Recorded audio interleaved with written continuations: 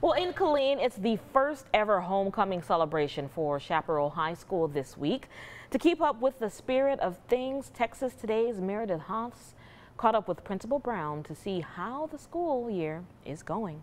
Good morning, Texas Today. It's a Feel Good Friday, and we're setting up for a pep rally at the newly built Chaparral High School here in Killeen. Miss Gina Brown, who's the principal here at the high school, has a lot to say about the beginning of the school year. Can you tell me, how has it been? It's been fantastic. We have great students here at Chaparral High School. I have a great staff. Our parent support has been outstanding. I can't think of a better place to start. It's been a fabulous start to the school year.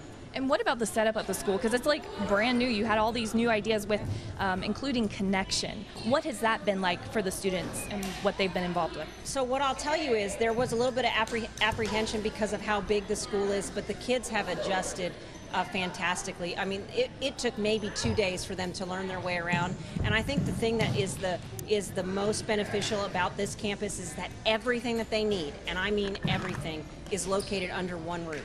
They don't have to leave the building for any reason. It gives them a sense of security. They feel connected to each other no matter what part of the building that they're in. It's been fantastic. All right, what are you looking forward to with the first pep rally of the year?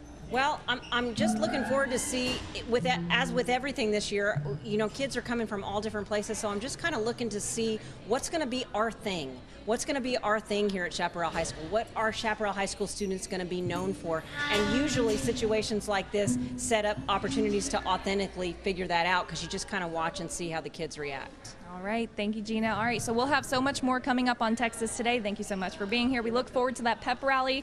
We'll have a lot more to show later on, so stay tuned to Texas Today. Okay, thank you, Meredith.